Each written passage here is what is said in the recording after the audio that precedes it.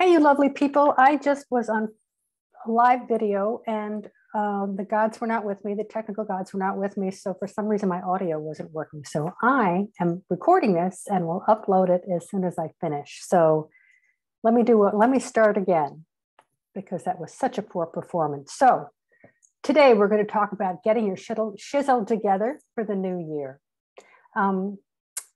I'm Elise Tager. If you don't know me, I'm Elise Tager. I'm a business coach to ambitious female entrepreneurs and creator of the Level Up program, which is launching in February 2022.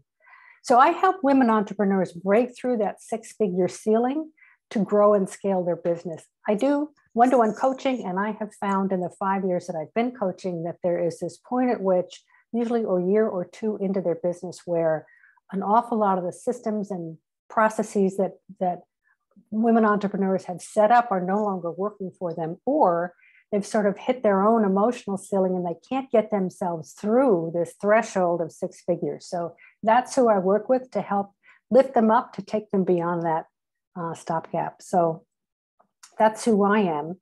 The reason I picked this topic is that beginning of the new year, June 2022 just started. I'm assuming that there are lots of changes in your business and your life based on our new reality. Perhaps it's a new or a revised business model. Perhaps you have some new goals. You might have some new priorities.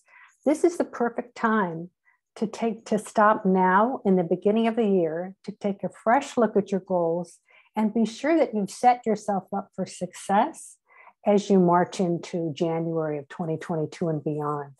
So I'm going to talk about three things that set you up for success. One is mapping out your calendar to make sure that you are doing the things you need to do to accomplish what you need to accomplish to achieve your goals. And I refer to time blocking with that. I am a big proponent of time blocking. We'll talk more in just a minute, but that's number one. Number two is tracking your KPIs, so your key performance indicators. We'll talk about that. And lastly, how are you feeling about your business? Are you happy? Are you not happy? Are you stressed? Are you not stressed? We'll talk about that and how it's really important that you get your arms around that before you jump into a new season. So let's start with time blocking. As I said, I am a huge proponent of time blocking. It's important to make sure that you have a work-life balance that works for you.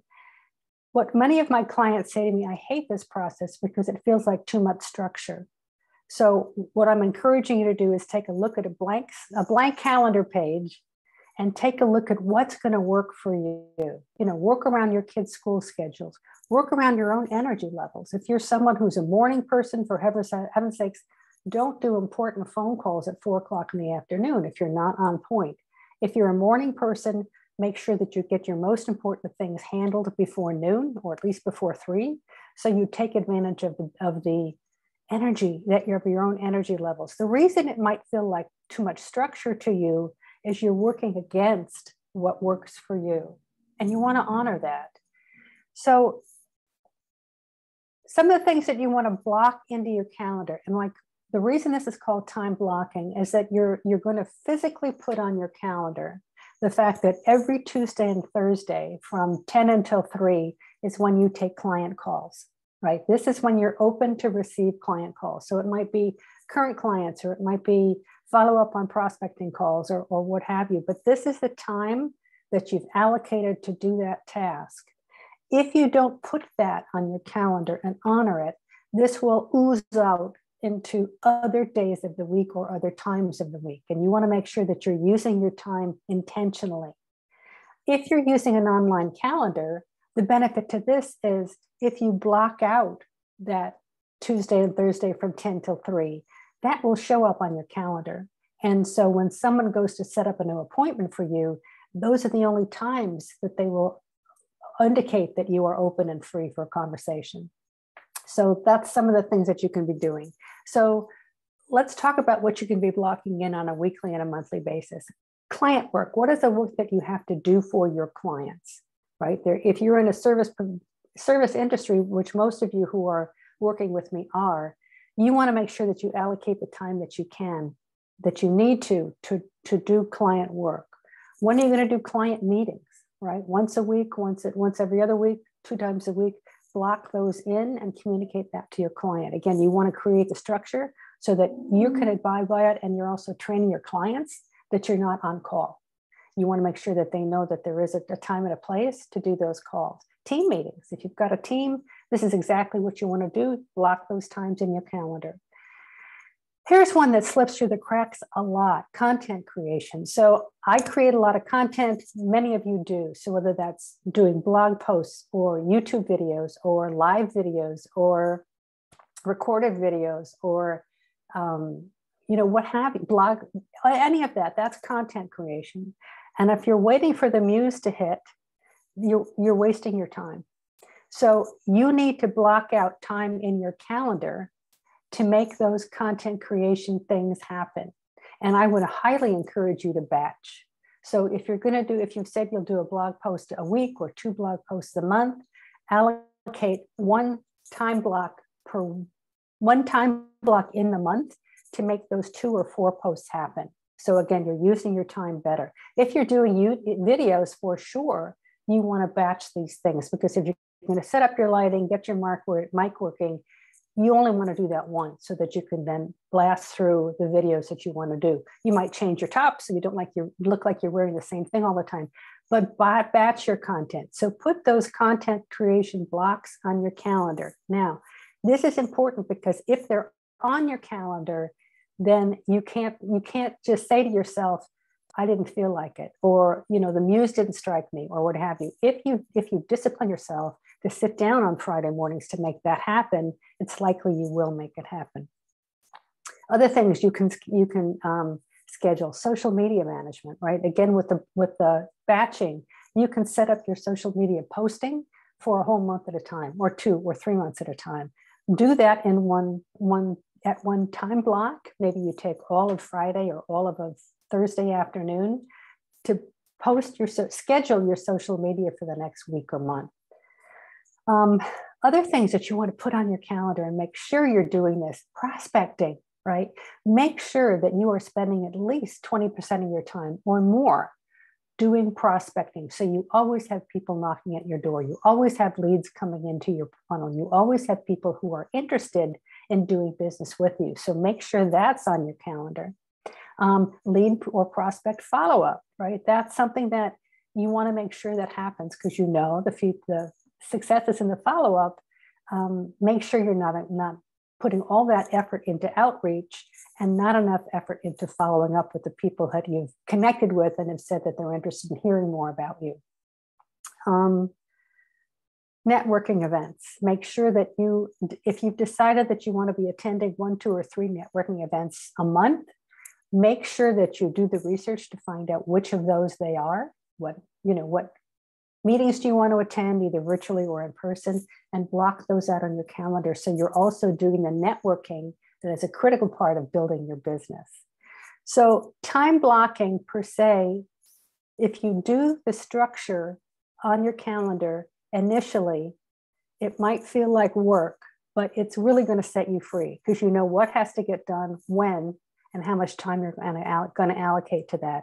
I used to be a broker, and one of the things that I found with the biggest clients that I worked with is if I allowed, 3 weeks to get a proposal done, or a week to get a proposal done, it would take me a week. If I allowed 2 days to get it done, it would take 2 days. And, were all those T's crossed and I's dotted? Maybe not, but it got the thing done and out the door and into the client's hands. So make sure that you are doing that for yourself. All right, so that's time blocking. If you need more help on that, please let me know. It's so important to success in the new year. All right, second thing I want to talk about is tracking your key performance indicators. What we track improves. And I've heard that said so many times, but I know from my clients and myself, that's so important, and that's so true. So I encourage my clients to come up with one time block called CEO time. And that's going to be the time at which you sit back and you take a look at, how did you do this week or this month? What are your key performance indicators? How many people did you reach out to? How many followed up with you? How many people are following you on social media? How many people are on your email newsletter? How many people have subscribed to your YouTube channel? And of course, revenue and expenses. But don't just want to track the money. You want to be tracking the performance indicators, which is why it's called KPIs. You want to be sure that you're focusing on getting the work done that will equal revenue. So be sure you create a spreadsheet of some kind that allows you to take a look on a weekly or a monthly basis in whatever categories you decide you want to look at. Where are you this week? You can even do plan versus actual, but where are you this week versus last week? So start tracking, start being aware of that. So your radar is up and you can start paying attention to how and where you can improve, right?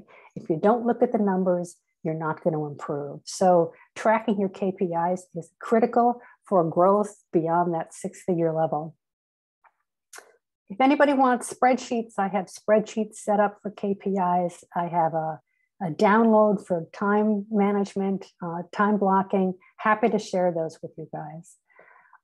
Last thing, and I don't think we think about this enough, how are you feeling about your business right now? Brand new year, going into 2022, how do you feel about your business? Are you excited? Are you tired? Are you exhausted? Are you feeling depleted? Take a look at this and see how you feel coming into a fresh new year. If it's on the negative side, it might be time to take a look at what are the things that you do, your business as a whole. Is it something you want to continue with? How do you feel about it?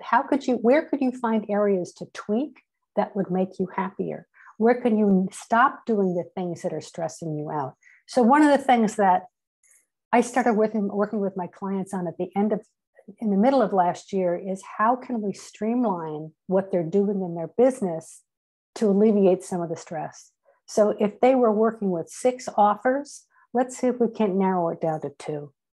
Make sure that you're only doing what you can do and still maintain energy, excitement, enthusiasm about your business. If you're feeling depleted, exhausted, COVID and isolation has exhausted a lot of people. And so what can you do about that? Do you need more time for self-care? What kind of self-care? How often can you create your own opportunity for self-care?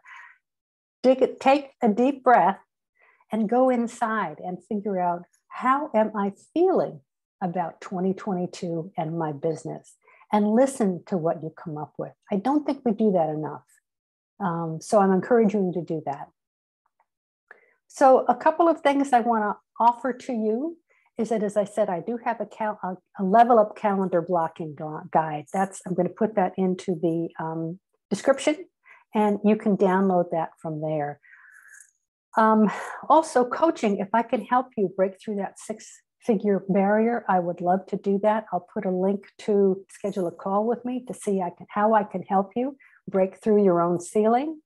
And with that, thanks for joining me today, and I will see you in the group. Take care.